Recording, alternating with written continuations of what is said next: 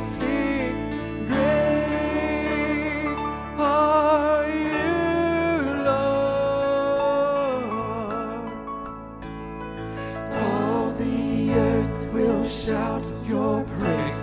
Our hearts will cry, these bones will sing, great are you, Lord. All the earth will shout your praise. Our hearts will cry, these bones will sing, great are you, Lord. It's your breath in our lungs, so we pour out our praise. We pour out our praise. It's your breath in our lungs, so we pour out our praise to you only. It's your breath in our lungs, so we pour out our praise. We pour out our praise. It's your breath in our lungs, so we pour out our praise to you only.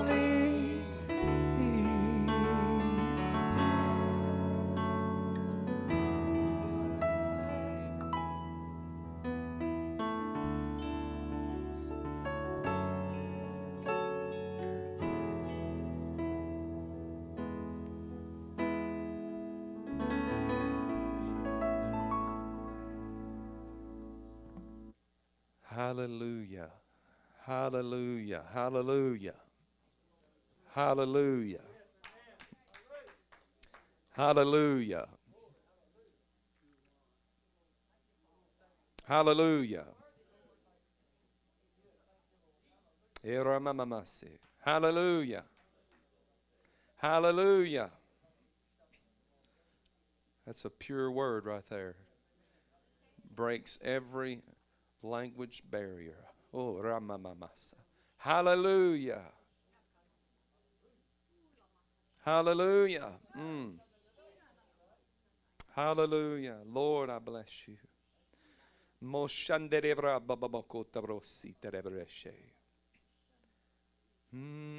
Devil thought he could take us down, and he lost. Satan thought he could destroy your testimony, and God said, I'll one up you, devil. I'll give them a greater testimony. Enemy thought he could take us out with sickness and disease, and God healed and restored us. I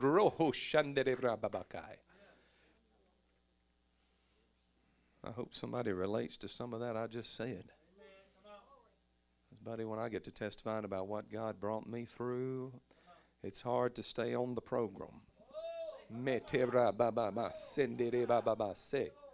Last Sunday night we had us a testimony service, and I'm telling you, it fired me up hearing what God has done in your lives. Hallelujah. He's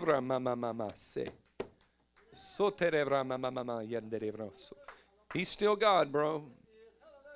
Sometimes when you're sick in body, it's a little harder to lift up the hand and praise Him. But you know, that's when I found I pushed through the hardest. Lifted something too heavy for me Monday, and I hurt my back years ago, and it gets stronger, and I'm okay. But sometimes if I lift too much weight, it kind of knocks me down for a few days. I lifted a wheelbarrow with probably 200 to 300 pounds at least of sand in it, wet sand. And I felt it within the hour, and I was by the next morning I was rolling out of bed and unable to go to work. And when I would roll over, I wasn't instantly healed like I wished, but when I would roll over off the bed and I felt that pain go in my lower spine down into my hip area, and I said, by your stripes, I already have been healed. You know what? 5 minutes later, I wasn't what you'd think healing would be. I wasn't healed as far as a diagnosis or what I felt. But when the pain would hit again, I'd say, by your stripes. See, I got something to shout about today. Because even when things were awful and pain hit us and hit me, I was still praising Him. And I was saying, thank you, God, for all the times you've healed me in the past. Lord, you've not lost your power. Thank you for touching me, Lord God. For some reason, I'm needing to share this testimony today because there are others in this room that have said, God, why am I not healed yet? And I don't have the answer for you except to say this, that if you'll praise Him when it gets the roughest, if you'll shout His name or whisper His name when you don't feel like hardly saying the name of your own child, but if you'll speak the name of Jesus Christ, there will be power that rises up in you, and your faith level will reach the mountaintops. Not because God does what you ask right then, but because you've proven faithful when you felt nothing but pain. You proved faithful when you felt nothing but sickness and disease and bad diagnosis and doctors telling you there's no hope. But oh, I can't promise you today you'll leave here healed, even though I hope you will. But I can promise you this, that if you'll start praising the name of Jesus Christ through your pain, if you'll praise Him through your crisis, if you'll praise Him when it feels like people hate you and they're talking about you, but you say, God, you don't hate me, you love me. If you'll praise Him through the valley, then I promise you when you get to the mountaintop, you'll have a God there who smiles and says, I'm well pleased with you. How about we pray? Let's pray. Mighty holy God,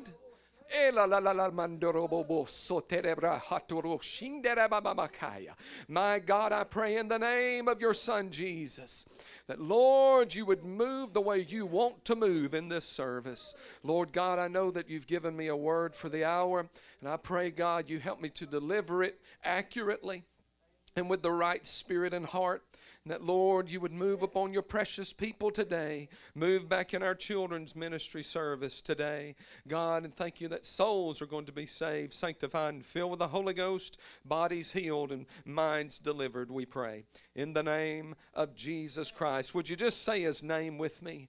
Jesus. Would you say it one more time? Jesus.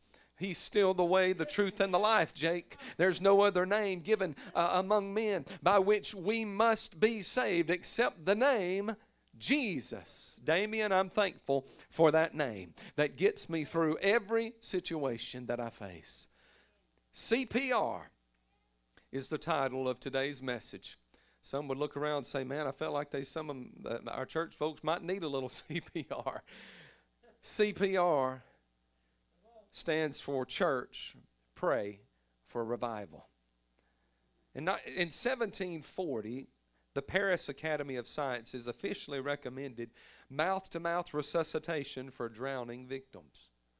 By 1903, over 160 years later, Dr. George Creel performed the first successful use of external chest compressions in order to resuscitate a person. In 2008, the American Heart Association has recommended hands-only CPR for adults. There's been a lot of changes involving CPR, which stands for cardiopulmonary resuscitation. No wonder we use the initials. Amen. Get stuck saying that. Cardiopulmonary resuscitation. You want to try it? Cardiopulmonary. You ready? Cardiopulmonary resuscitation. Resuscitation. You did it.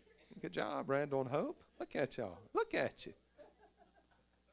I believe that the church needs a call to prayer for revival. Amen. We can choose two different directions. We can choose to sit in our pews and be satisfied with where we are spiritually. We can laugh at good jokes from the pulpit, and we can get warm, fuzzy feelings from cute stories that the pastor or teacher would share. We can choose that. We can choose to believe that we're just fine spiritually and we'll continue living our lives the way we always have until Jesus returns. Or we can decide to finally do what we were born to do. Is anybody in this room born to do something greater than you're doing right now? Do you believe you're born to do something greater than what you're doing right now? That's exciting. We can choose to be a light that confuses darkness and forces the demonic powers to retreat. And we can choose to be the fiery, hot Pentecostal church that God told us we were supposed to be when He established New Haven Church of God in Southside, Alabama. But it is a choice. And we have the free will to make that decision. I, as your pastor, am choosing revival. I am choosing that we will stand for what's right. I'm choosing holiness. And I believe that you stand with me today. Can I get an amen? Isaiah chapter 57, our first scripture today. Isaiah 57, verse 15. For thus says the high and lofty one who inhabits eternity, whose name is holy. If you really want revival, church, then you've got to go back to what the old time saints used to preach. Holiness, without which no man shall see the Lord. I dwell in the high and holy place with him who has a contrite and humble spirit, to revive. Somebody say revive. The spirit of the humble, and to revive, say revive, the heart of the contrite ones. God has a certain way he likes things done. And in this scripture, he plainly tells us that those he revives are the people who were already contrite and humble. He didn't say, I'm going to come and revive you, then you will become contrite or broken, and then you will become humbled. No, he said, I've come to revive those who already have made a decision before they felt the Holy Ghost. Now, I know this is Old Testament, but I'm making it modern here. I'm coming to revive the ones before mama has said that special prayer that gives them goosebumps, or before they heard their favorite song on their MP3 or their phone hooked into their car on the road, or maybe you still got CDs and tapes, hallelujah. But before you do that, he says, I want somebody broken and contrite and humbled before I can revive them. See, too many people get so excited and they can hardly wait till we set up a revival, and we've got the best, hottest, youngest or whatever preachers, well-known preachers that come and they get on this stage and they preach, and there's about 50, 60 people who don't even go here that show up, and that's fine. I love having them. But they'll come up and sometimes they don't come back. That's okay. But too many people get all caught up in a revival like that, where that you got big names on the brochures and you put it all out on Facebook. You create an event, get everybody prepped up. We're all wearing our nicest outfits. That's great. But God says that's not the type situation where I'm wanting to send revival. He says, I'm looking for someone who's broken. I'm looking for someone who's not caught up in their agenda, not worried about what people think about them as far as how they look up to them or respect them. Not looking for those kind of people. I'm looking for someone who cries out when no one's around and says my name and prays over individuals when no one knows it. I'm looking for someone who will live a life of integrity and honor unto me when no one but I can see them. That's who God's looking for. He says, I'm going to send revival, but it's coming to those who humble themselves. Brother Gary, there's been people you and I both know that have come through just this ministry that refuse to humble themselves during their short stay here at this church. And because of that, they might have been used a little bit, but they were never fully able to flow in their gift and calling because they refused to humble themselves before God and before whoever the Lord had over them. Some people come in and they try to tell us what to do. They try to tell the pastor what to do. And God said this, and if you don't agree with it, you're in the flesh, pastor. And I'm like, well, brother, let's pray. I don't just rebuke them usually. I just say, let's pray about that, and let me tell you how I feel led. I try to be kind and loving. But God says the only way I can truly send revival, at least in this verse, is if you're broken and if you humble yourself before Him. Why do we need revival? Here's some of the reasons, and some of them apply to you. Because God has given some of you visions in the past, and you have almost forgotten them. We need revival because God has given some of us dreams, and because a few years have passed by and those dreams have not taken place, we have almost given up on distant dreams. We need revival because there are things you and I have hoped for that we've almost lost hope for. And finally, we need revival because it's far too easy for our hearts to grow cold because of life in general. And maybe things don't go our way, and maybe our bodies hurt, and maybe our finances are not where they need to be, and we're struggling to pay bills. There's all kinds of reasons. Maybe our children are having trouble in school, or maybe they're sick. Whatever the reason, it's easy sometimes to get a cold heart. Merriam-Webster defines revival as this: a restoration of force or effect, to return to consciousness or life, become active and flourishing again. That's pretty powerful. I want to stand before you today and let you know something great, that you were created with a purpose. You sit on the chair this morning because God put a purpose inside you, and you feel driven to discover that purpose and to walk in that purpose. Your purpose is not some careless thought that God had when he was sitting on his throne and designing you and saying, well, I've put a whole lot of work into Hayden over here, but now that I've got to Colton, I'm just going to throw these few things together and we're going to maybe just slide by with Colton. You never have to worry about God doing that, because God always designs you for greatness. If you're not great yet, get ready. You're about to be. Hallelujah. Somebody give the Lord a clap of praise. If you're not great yet, you're about to be. And I'm not talking about building people up in the flesh.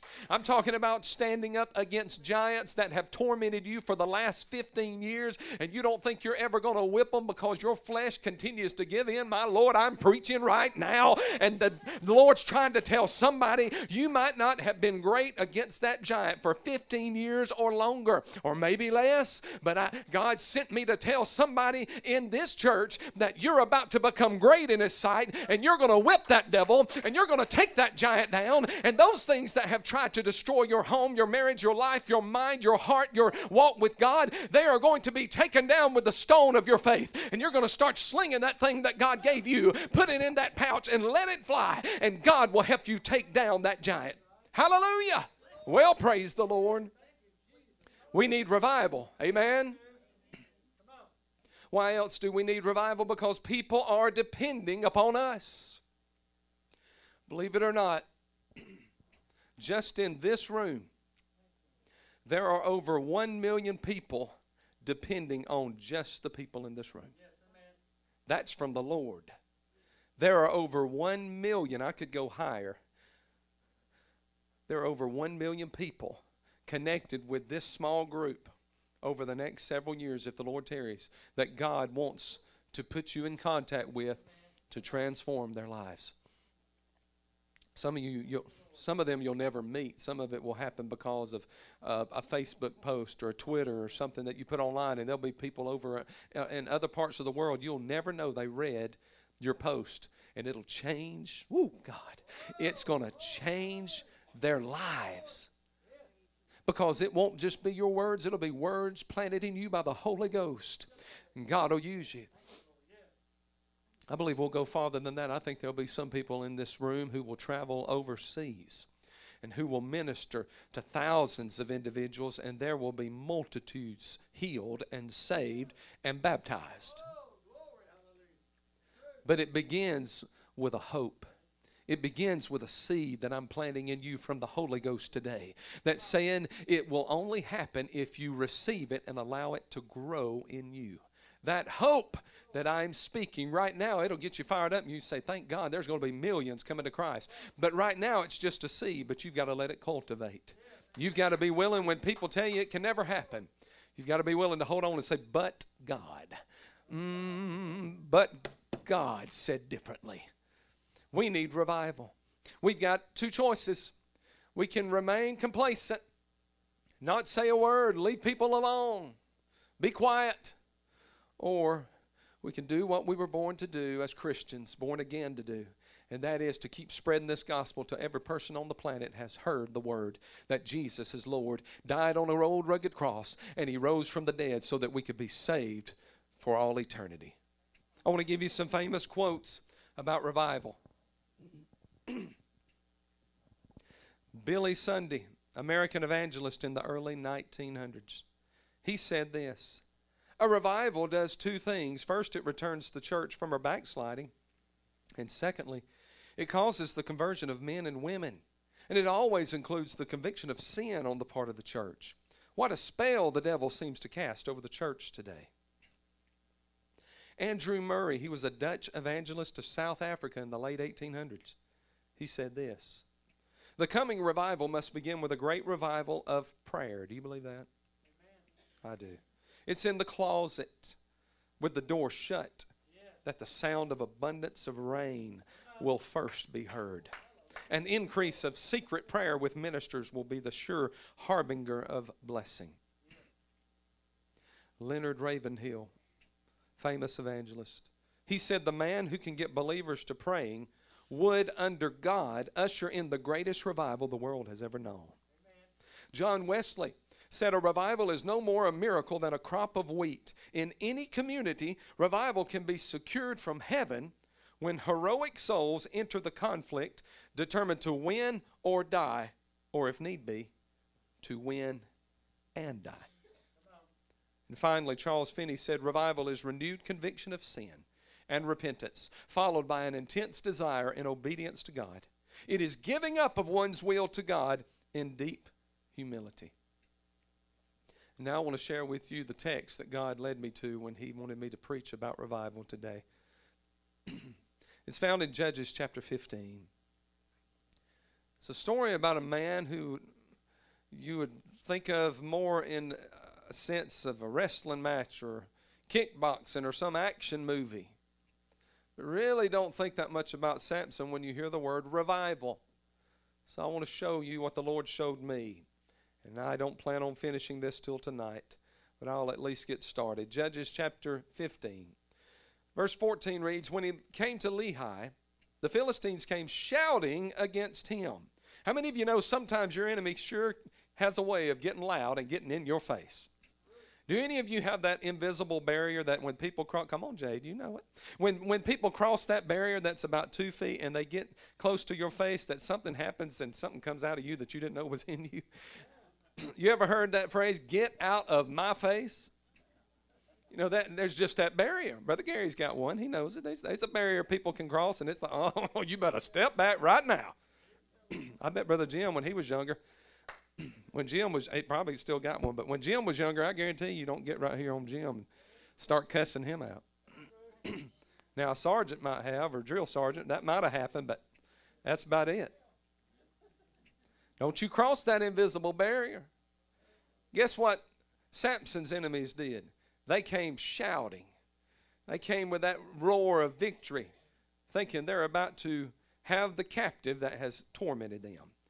Then the Spirit of the Lord came mightily upon him, and the ropes that were on his arms became like flax that is burned with fire, and his bonds broke loose from his hands.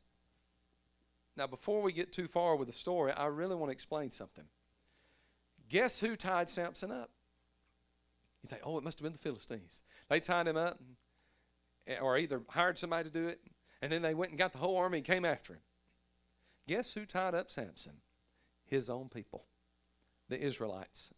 You see, the Israelites were servants to the Philistines during this time. And God would use certain judges to raise up and give them relief for a short time. Samson was born to bring relief to Israel and deliverance to Israel from the Philistines. But the Israelites had grown almost comfortable with captivity. Can I get an amen? I've seen, Colton, way too many church people who have become comfortable with captivity. They look around at a deacon, or they find a worship team member, and they say, well, they're bound by this. They look at somebody in children's ministry, or youth ministry, student ministry. They say, well, they've got issues. They're bound by certain things. I'm not saying they should be. I don't think I'm condoning it, but here's where I'm going. That we look at others and we compare ourselves to them instead of comparing ourselves to God. Now, we can't ever be God, but you are settling for less if you compare yourself against another human instead of against holiness itself. God is our standard, not people. People will fail. They'll sin. They'll do wrong. They'll speak words they shouldn't. But that does not give us an excuse to do the same. They were comfortable with their captivity. And they looked at Samson as one who might cause the heavy load to get heavier, because the Philistines might start taking away more of their property and might steal some of their kids as slaves. Samson, just settle down and be quiet. Samson, behave. Don't cause us any more trouble. We know the anointing's on your life, but can't you conform to the way the rest of us act for just a little while? Don't you understand, Samson, that you're causing problems in my home and you're stirring up folks? Don't you understand my little kid's buying the Samson action figures and he's killing little lions with the action figures and you're stirring up something in him that's never going to happen, Samson. Just be still. Quiet down. Quit stirring up stuff. And they tied him up with their own ropes, not that of the enemy. I want you to know that I fully believe there's some Samsons in this room. I believe there's some people that folks have talked to you to a point where they almost beat you down. And they told you that you need to just settle down with your religion. You need to settle down with your talking in tongues. You know, sometimes I go around people and they don't believe in baptism of the Holy Ghost. And I try to respect their beliefs, but you better believe that in a kind way, I am glad to share what the Bible says. I was about to say what I believe, but what the Bible says about the gifts of the Spirit doesn't bother me. I want them to have a taste, a desire for more of God. Now, I'm not going in to offend. But we've got to be careful because some people will beat us down. And you know, there's some people who even come to Pentecostal churches and they're afraid to tell their friends they go to one. Because one of the first things they hear is, do you handle snakes? I still hear that. I'm like, well, in the spiritual realm, I guess. I trampled on a couple of demons last week.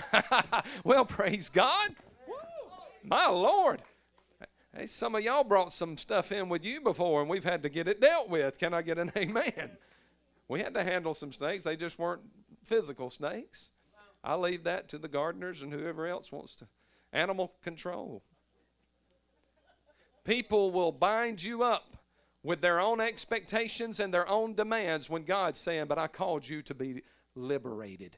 Where the Spirit of the Lord is, there is liberty. Please understand, in this church, yes, there's order. Yes, we go by the Bible. But you do not have a pastor or leaders in this church who are just looking for somebody to try to sit down because they're getting out of order. We don't have a group sitting there, a panel with clipboards and pens saying, oh, there's 2 marks against that one. They jumped up too high. Oh, that's the 4th time they've lifted their hands in the last 5 minutes. That's 4 marks. You don't have to worry about that. You know, I've talked with people even recently. They said, you know, if you raised your hand in a certain service that they attended, they said you'd been out of order. I thought, how sad. Was it a funeral? No, I'm just kidding. That's talking about church. I was like, how sad. That's awful. Are you glad to be in a church where the Holy Ghost can move? Amen. I'm not trying to talk about other churches. Matter of fact, I didn't name any. But I am here to say that I believe that you need to be in a place where you're free according to the order of the word, of course. I don't mean you run up here and grab the mic and say, Pastor, I'm supposed to preach this morning. Well, if the Lord gave me a word, you're probably out of order. Amen. So I'm not talking about that. But I'm saying when God moves on you and we're all flowing in the Holy Ghost, that please understand you're free to worship in this place. Amen. They tied him up themselves because they wanted him to sit down and be quiet. What a sad state this must have been. But there was only one problem, Jake. The problem was that Samson was anointed. You see, it's hard. John Isaac, it's hard to tie up somebody for long when the anointing's dripping off of them. See, Samson might have allowed him to tie him up for just a short time, but there came a point where things got hot. The Bible says those cords became like flax burned by fire. I'm here to tell you right now that there's things people have tried to put on us, and I'm not trying to cause any division between other denominations, Pentecostal, but I'm just here to tell you right now that in these last days, God said, I'm going to pour out my Spirit on all flesh. You know what that means? That means Methodist, Episcopalian, Presbyterian, Baptist, Catholic, Anglican, Church of God, Church of Christ, Assembly of God, anything that you can come up with. He says if somebody's hungry in that church, they might be wearing a robe and have a 50-member choir, but if somebody gets hungry, I'll break out in that church a tradition with a move of the Holy Ghost. It might be a church that's meeting in a living room, and all they got's a recliner, a TV, and a couch, and a Bible study. But if somebody in that group of 5 gets hungry for a move of God, he'll send revival on their street, in their living room, right there in their midst. It's because he looks for hearts that are contrite, broken, and humble. And I believe we have that here today. Samson, he saw himself that those cords became like melted flax, and he broke them off. What else ties us up, Pastor? Sometimes we tie ourselves up. How do we do that? One way we do it is with our own expectations of what God's supposed to do. We tie ourselves up, get ourselves boxed in, because we say, well, I just know, and I've went around telling people God's going to do this today. Now, I'm not saying God told you. I'm saying you just feel it. God's going to do this. He's going to do that. And when it doesn't happen, we get ourselves tied up and boxed in, and now we're mad because God didn't do what we said he was supposed to do. And now people look at us and say, well, I'm not sure if they're legit or not. I think there's a little bit of false prophet going on over there. And now you feel like you've lost the respect of the people. There's all kind of crazy feelings. That's one way we can tie ourselves up. Another way is with our schedules. Come on, get with me. We can get so busy and so booked up that we hardly have time even to pray.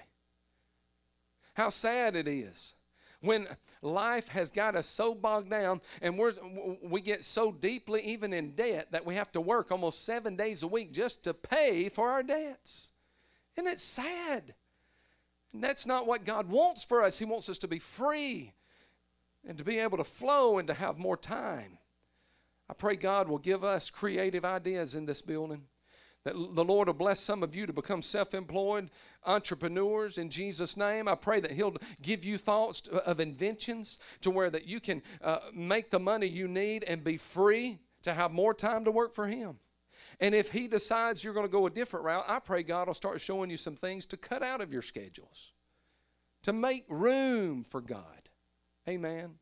I'm here to tell you right now, I've got 3 girls. One's out of the house, 2 are in the house.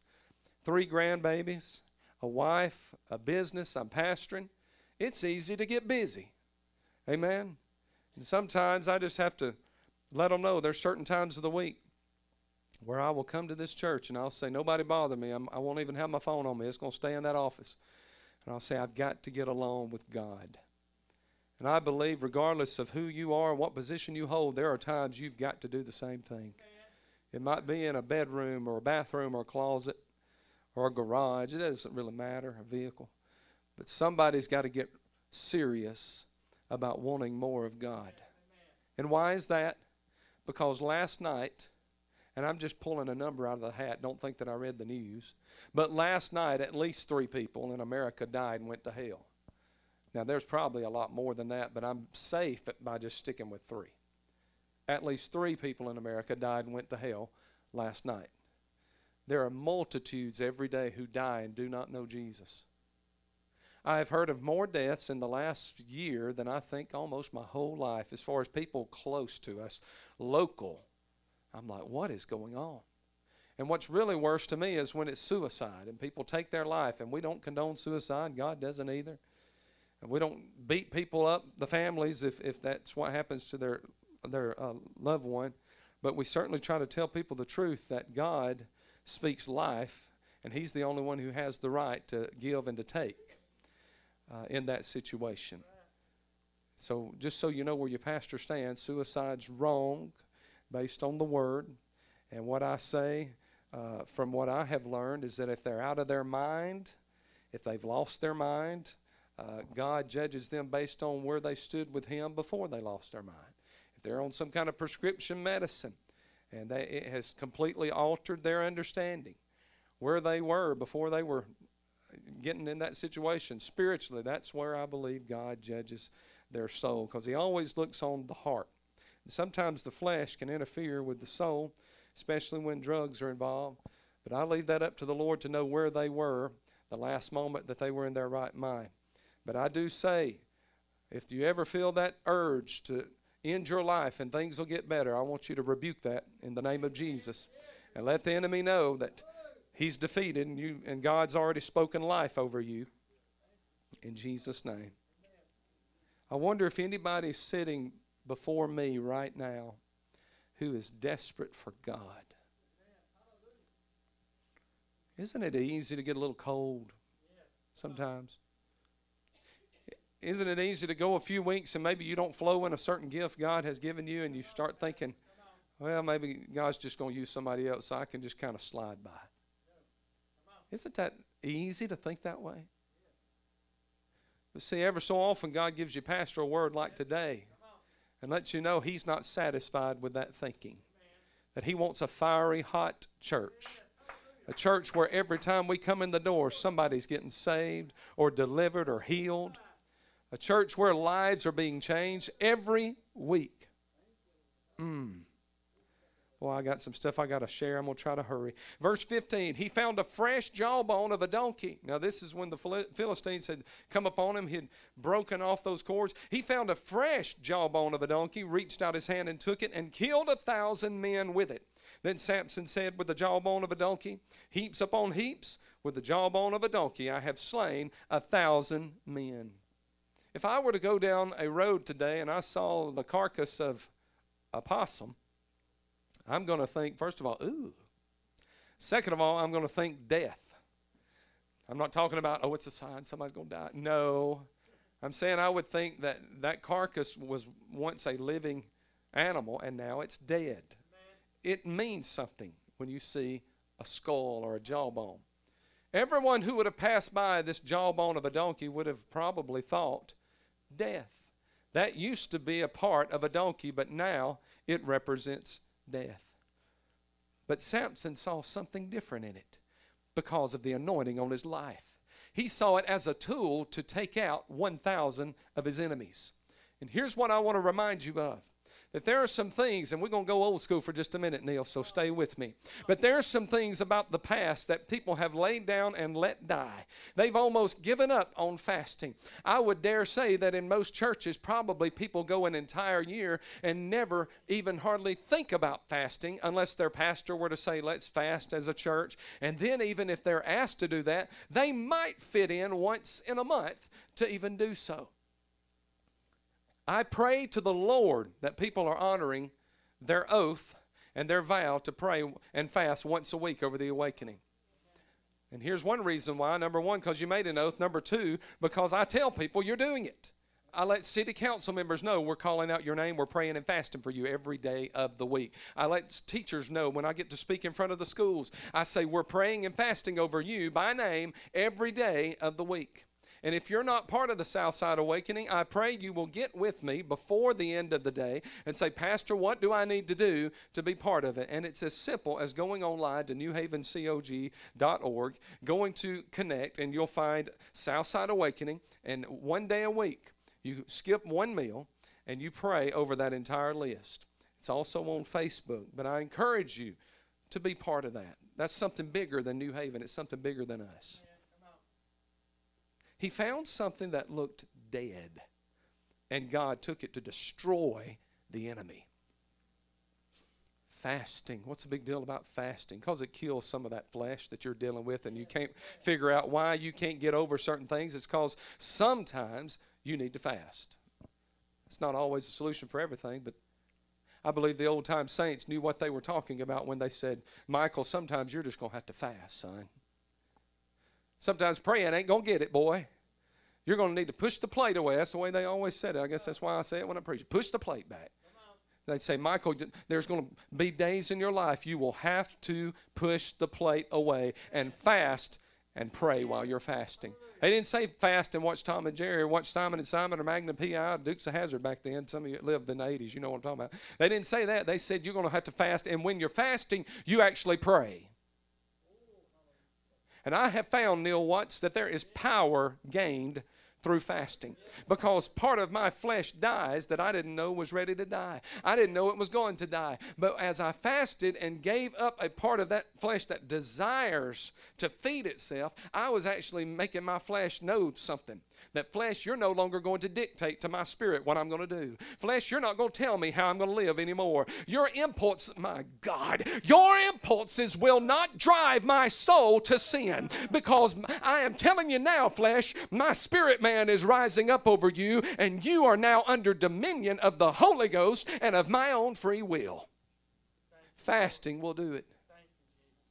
But if you're going to kill 1,000, sometimes you got to pick up a jawbone that looks dry, and everybody's walking by and all they see is death in the past and no prospect of ever being used again. Amen. It's just there taking up space. Oh, but you get it in the hands of somebody anointed, somebody filled with faith, and you'll kill 1,000. What else lies by the wayside that so many Christians nowadays just ignore? How about holiness? How about the fact that we're supposed to live according to the Bible and not according to what the television preacher says or the president or anybody else? We don't go by the standard of people. We are to live holy as unto the Lord. And there are going to be things, I'm repeating myself from the past, but there will be things God asks you to do that He will not ask of the person that you speak to about every other day. And you're going to wonder why, and God's going to tell you, don't worry about them, besides praying for them. Don't worry about what I tell them, because I'm dealing with you. And when you start listening to me and giving up what I tell you and start doing what I ask, then maybe I'll use you to speak to that person. Maybe not. But the fact of the matter is, holiness involves a very personal walk with God. And there are things you have to let go of and let fall off of you that you sure like right now. And you wouldn't dream a year ago of letting it go, but because you got hungry for God. And there's a thirst in you you're feeling that you can't explain to your mother. You can't explain to your cousins or your friends. You just know it's like there's something inside you and there's an itch and you can't hardly scratch it. But every time you get around Pentecostal preaching, every time you get in the holy word of God, every time you get in the prayer room, or when somebody anointed lays their hands on you, you feel like that's being eased. And you say, this is what I'm craving. There's a lot of jawbones lying along the path that look like they should be discarded, and we don't need it anymore. But God says, I'm going to use that old thing that looks dead. And if you'll put it in an anointed hand, which is your hand, He said, I'll use it to destroy the very enemy that mocks you every day. But you've got to make a decision to get free of the bonds of your own schedules, and to get free of the bonds of expectations or even complaints against your worship, or people griping because of this or that about you, and say, but this is really a one-on-one thing with me and Jesus, and I've got to be revived, because if I'm not, I feel like I'm going to die. Thank you, Jesus. I don't know what time it is, but I got to share at least one more thing. Thank you, Jesus. What does a thirsty church look like? Let me give you some examples. And boy, I would love to see this right here. Jade, a thirsty church for God is one where the pastor shows up about 30 minutes early as usual, and there are people lined up at the door waiting on him to open it so they can get in. That's a thirsty church. A thirsty church, on the other hand, is when the head usher is waiting around and he's thinking, well, it's about time to lock up, and he looks into the sanctuary and there's still 13 people, 14, 15, oh, there's another 16. He overlooked some of them because they were under the chairs, crying, seeking, hungry for God. That, Brother Randall, is what a thirsty church looks like. And the head usher has to say, well, I guess I'll be here for about another 30 minutes or more, because somebody's seeking God. A hungry church is one where the pastor stands up and says, we need to start praying and fasting. And one by one, people contact him. They don't do it in front of everybody, but they contact him and say, Pastor, the Lord already moved on me last week to start fasting before you said it. That's what a thirsty church looks like. One that's hungry for God. And a hungry church is one that craves God so much that they want to make Him happy. They want Him to rejoice when they are in His presence. And one of the ways we make God rejoice is by bringing folks with us and saying, you've got to feel what I feel. You've got to hear the word that I've been hearing on Sundays. You've got to come be a part of my class on Wednesdays that I've been a part of. You've got to see what I'm seeing. Contagious Christianity is like that, Brother Jim.